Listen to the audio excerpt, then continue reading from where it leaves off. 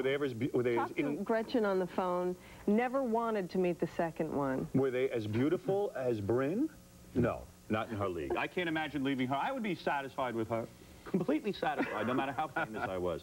Phil Hartman, a great season on Saturday Night Live this year. We hope you have a lot of success with that new TV series, even though I don't think you should do it. I think you should stick with Saturday Night Live, do some films and commercials and this kind of thing. All right. All right, that's my suggestion. So your management advice. But I'm behind you 100% on this new series.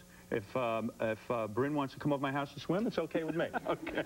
And thanks for coming here to the Howard Stern interview. We'll see you next time on this very same channel. We'll see you. Well, I have no idea how to end this show. I'm a little taken back. All right, bye-bye, everyone.